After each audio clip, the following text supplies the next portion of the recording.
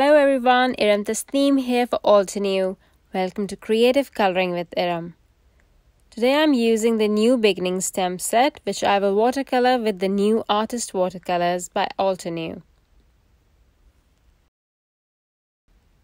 First I'll stamp a couple of flowers and leaves on watercolor paper in obsidian ink.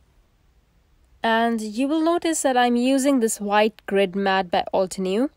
This mat has a bit of a give to it, so it makes stamping easy, especially if you are stamping on textured paper or cardstock. Okay, so you see these already colored images. I thought I was filming the entire thing, but it wasn't recording, so I'm going to color the one single flower that is left. I will start with the topmost petal. I'll apply water to the petal and then apply pocket full of sunshine color closer to the base of the petal. Then I'll clean my brush and pull out the pigment to the tip of the petal. I'll then add a more concentrated pigment of pocket full of sunshine, and next I'll add summer afternoon watercolor. And right away you'll start to see the depth. Next shade that I'll add is Fiery Sunset. This is a bright orange, so you can add this as stippling to keep it not as stark.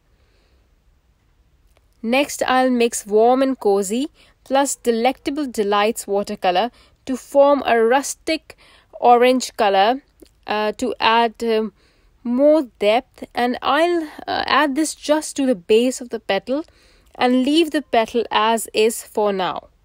I'll come back to this petal later. Now I'll move to the petal that is the furthest behind. I'll color this a bit dark since it's behind, but I'll start in the same manner. Starting with Pocket Full of Sunshine, then Summer Afternoon, then Fiery Sunset, and make sure to pull out the Fiery Sunset watercolor a bit towards the tip of the petal to make it appear darker than the one that we just colored. Next up is the mixture of Warm and Cozy plus Delectable Delights watercolor. Notice that I will keep the concentration darker on the base of the petals, no matter the placement of the petal.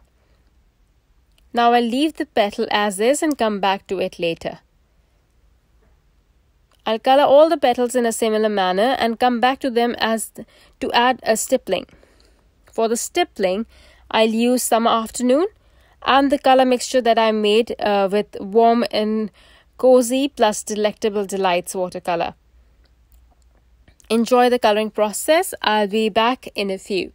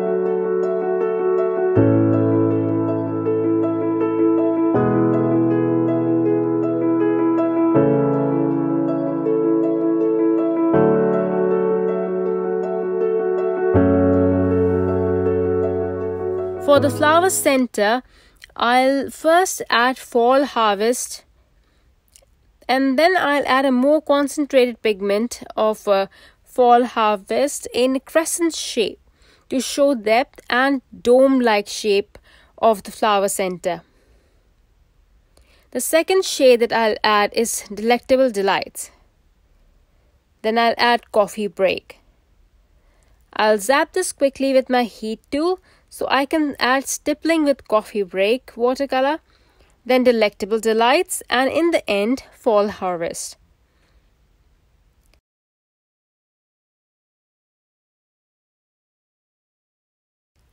The images are dry, so I die cut them with the coordinating dies and set them aside while I work on the card front. And for the card front, I decided to add a light color wash. First, I add water to the panel and then Tropical Forest Watercolor color wash. Once I apply the color, I'll add splatters of the same.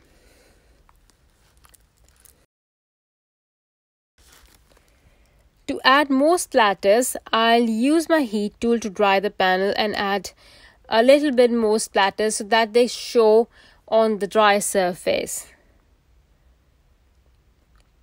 If you have been following my work, you know I draw these black horizontal lines to ground my image or to have it as a base for my floral arrangement. And that is exactly what I will do on this panel. I'll draw a few horizontal lines of varying thickness.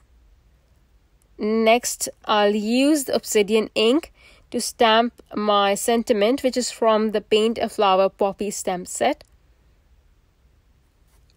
I'll just